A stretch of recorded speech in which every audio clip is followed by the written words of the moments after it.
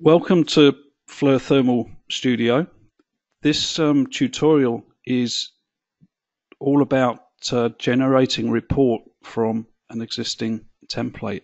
So if we have a look at the main screen here, we've got four major components to the software. We've got a home tab, a library tab, a reporting tab, and a batch processing tab. And this tutorial assumes that you already know how to create a template, or that you want to use an existing template, and that you've looked at the library tab and that you've managed the images that you've taken. So what we're going to do is generate a report using an existing template. So I'm just going to click on this, and you can sort of see we've got quite a few nice little reports here that some have already been rewritten, but some of the templates are specifically for this tutorial.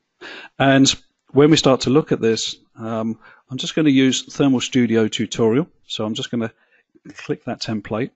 I'm going to hit select, and then I've got a specific folder here, Thermal Report Training, and I've got a series of images here. So I'm just going to highlight these images, and I can drag and drop them onto the template, or I can just add them to the report. So with these images, the report should take probably about 10 or 20 seconds to generate. And the report template is very, very similar to what's been shown in the report template generation tutorial. So we have this. We can sort of see we've got pages, and we can just hit the next button down in the bottom right, and you can sort of see that we've got a clear list of report pages with thermal images and daylight pictures, and where there's no GPS data available with the image, we've just got a blank space. So on this page, what I'm going to do is delete that. And what I've got here is I'm going to add a table with text annotations, because what I've done is added some text annotations when I analyze the image. So we've got a location here, it's in a plant room, we've got a component, it's a contactor, we've got a hot connection here, and the recommendation is to check that component. If we want to resize any of the analysis tools, we can do that now. All we need to do is double click, we'll enter the image, we can move the analysis tools, we can adjust the level and the span if we need to, and we can also have the full access to color palettes and isotherms and MSX and things like that. So I'm going to save that minor change. I'm going to close, and just going to sort of move on down. So I've got the recommendation tab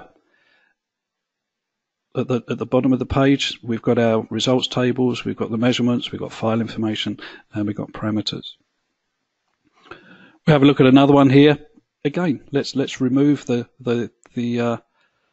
map symbol here, and let's install text annotations, because there are some text annotations associated with this. If I want to, I can move the profile around, and if I want to at this stage, I can put in a data box and select a formula to cope with the analysis tools I've got on the image. You can see this image here. We've got no plot to display, and we've got no geolocation. So I'm going to remove that. But just to show you the functionality, I'm going to open the image, and I'm going to put a line on there, right across the bars of that radiator. Okay. I can add to reports from editing the image. I can add to a batch, which is going to be covered in a later tutorial. And you can see all of these specific image data. So let's save that and let's close. So we've got a profile here. So I can move that up if I want to. And that can help us with our analysis. So moving down a little bit, we're just going to stop on a page that does have a location. And if I double click on the map, I've got a zoom factor here. So this information is embedded into the image when you take the picture, take the thermal image, and the zoom factor is a very effective tool because we can see exactly, where this image was taken.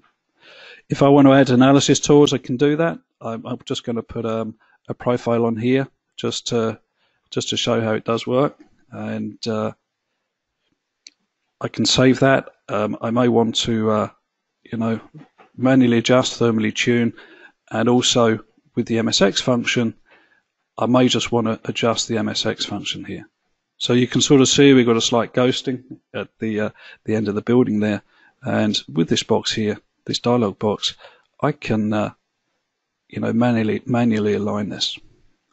That's a really nice feature, and I'll just hit the little tick box and I'm done. And if we want to check the image rotation, we can rotate the image, and we've got a crop function there just to make it look more appealing to the eye. So I'm going to save that, then I'm going to close, and then we can move down even more, and you can sort of see we've got some other images, we've got some other details, we've got some other tables. If you want to add anything at this stage, I can delete a table. I can go up to here. I can put in a data box, or I can put in isotherm details or geolocation. So let's display the geolocation in this instant. So just so that we can see it. So when we're done, we've gone through we've got our images in, we've sorted our formulas, we've arranged our text comments, and we're happy. One last thing I haven't shown is the logo tool. I'm just going to go up to the top. We've got a little logo here. I'm just going to double click, and again, you edit it from the right hand side of the pane. We can browse, and what I'm going to do is just go straight to the folder with the training information in. So I'm looking for the FLIR folder here, and I'm looking for thermal report training. And what I've done on here is put in the ITC logo. Okay, and it's just appeared. So this will appear on all the pages as we go through the report. So when we're happy with this, what we can do is save. And what it'll do is create a report file. And this is a file that we can go back to and edit. So I'm just going to call this training 1, and I'm going to save it. And then what we can do is we can export that to a PDF and save that as well.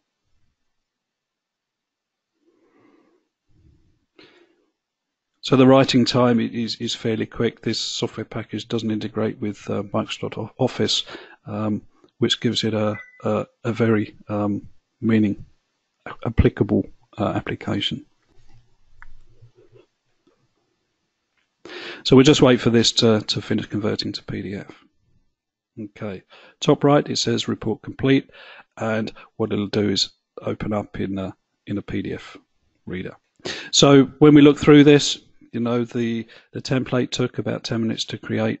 The report took about 10 minutes to create. And we got a lot of meaningful information.